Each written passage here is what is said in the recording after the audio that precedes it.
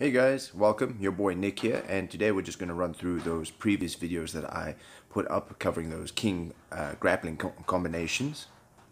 If you haven't seen them, I will put a link into the description below. So let's get to it. So the first move here, basic takedown to an armbar to a kimura. Okay, so here it is me performing it very bare bones, and so we start. The takedown was very sloppy, bad posture, and then just going through the motions very slowly to the armbar and then to the kimura. As you can see, the transitions there are a little bit awkward. So here, a bit better, and the appropriate reaction from the opponent would be defending, trying you not to pass, and then obviously going for the armbar, sitting on top of your opponent.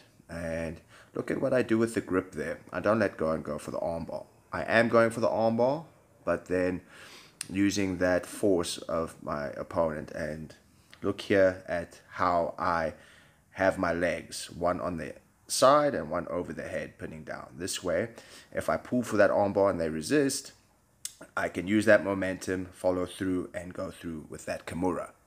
Always depending on your opponent's reactions.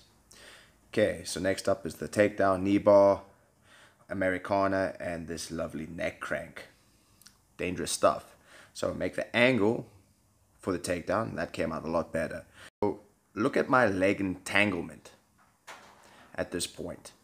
Okay, you can see it's vastly different. I don't wrap both legs around the leg. In fact, I've got the one shin pinned onto the hip. So this way, when my opponent decides to resist, okay, and I'm not locking it in, it's easy to do the transition to kick over because I don't have to pull my leg out. And I can go into side control and get that Americana.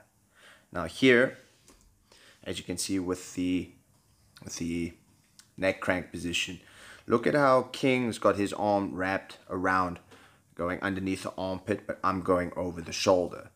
The massive difference is here with King, focusing on pressure to turn, whereas with my modification there, I am wanting the idea that my opponent can shrimp out and turn into me in order to escape, and using that reaction to turn them over.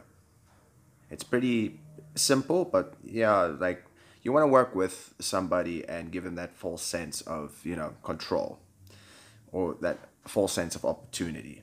And then of course finish with the neck crank, pushing down with the hips, pulling the neck up. Pretty painful stuff.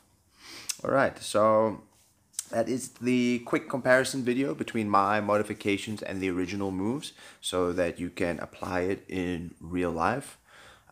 Very bare bones, very simple. And once again, if you haven't seen those videos, the previous videos, I will put a link in the description below for you to check them out in greater detail.